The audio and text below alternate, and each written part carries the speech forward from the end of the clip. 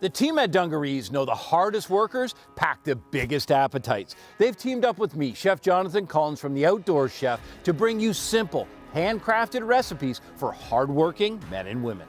Whether you're hosting the big game or cooking for an entire campsite, maybe you're cooking something that you've recently hunted or firing up the barbecue in the backyard, we've got recipes that hungry people will love to cook and eat. Is there anything better than preparing a recipe using ingredients from your own hunt?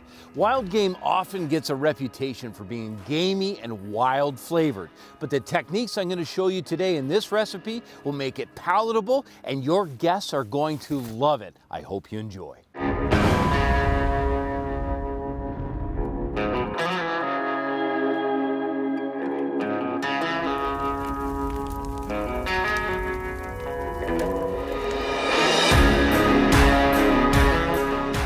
In front of me, I have a beautiful mule deer roast. Now, this was frozen, and I was able to thaw it in the sink using cold running water, or you can do it at home a couple days before in your refrigerator. Never thaw a roast on top of the counter or in warm water. You want to keep it food safe. The next step is I have to remove any of the silver skin. So this roast is from the hind quarter, and any of the silver skin is what separates the muscles. It's got to come off because it won't cook down and it sure won't taste good.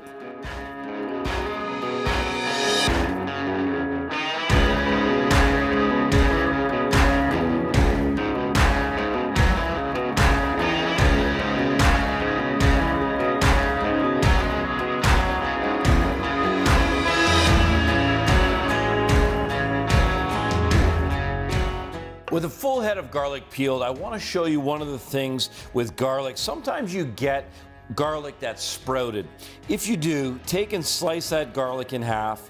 You'll see on the inside that little sprout, and all you need to do is just remove that sprout. Don't leave that in the recipe. Now, with these sliced in half, what I can do is I take a paring knife and in an organized fashion, just make a deep slit and then pass a piece of garlic right inside. And what will happen is as that cooks, the proteins will lock back up, and as you're slicing through this roast, you'll get this gorgeous roast garlic flavor through the whole thing.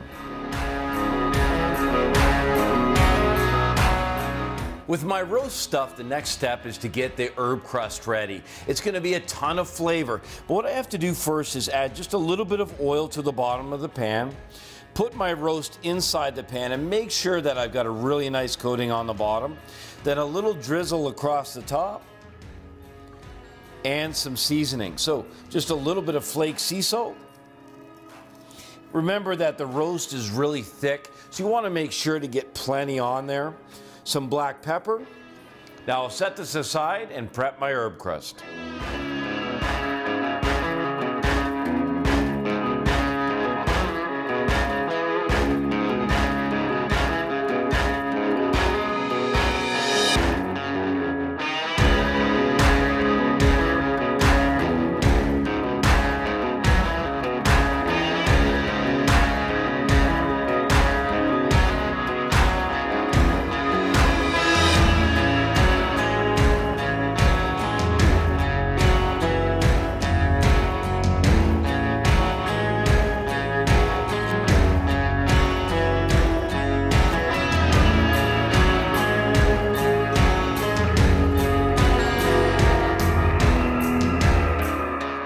With my herb crust brought together into a nice paste, the only thing I want is a little roasted garlic.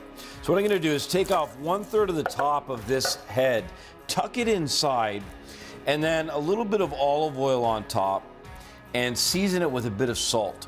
This will draw out any of the liquid, roasting it, and in the same time that I get this beautiful roast done, I'll also have roasted garlic. To the top of the roast, I want to add a little bit of lemon.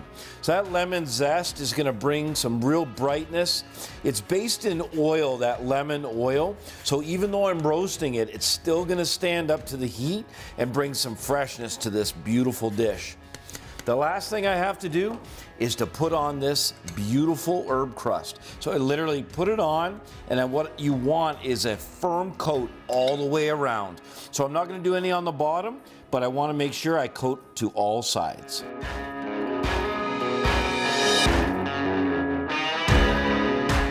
With my roast ready to go in the oven, you'll notice that I put some mushrooms in there. They're gonna soak up any of that incredible flavor. I've got the oven preheated to 375 degrees Fahrenheit, and it's ready to go in.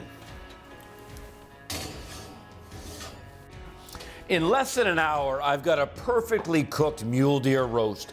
Now, I've used the instant read probe thermometer to check the internal temperature, and I pulled it out at 130 degrees. You just simply slide that in at the deepest part, the thickest part, to make sure you get an accurate reading.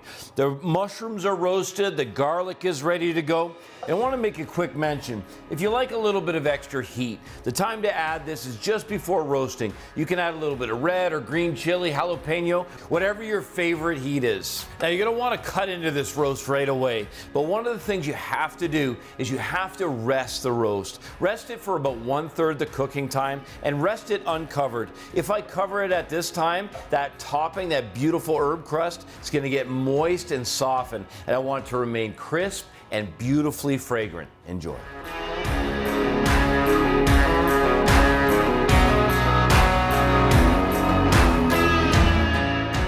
Thanks for checking out this recipe. You can download a printable version of the full recipe by going to dungarees.com/recipes. And don't forget to check out the other recipes in this delicious series. Until then, remember, in the kitchen, slow is smooth and smooth is fast.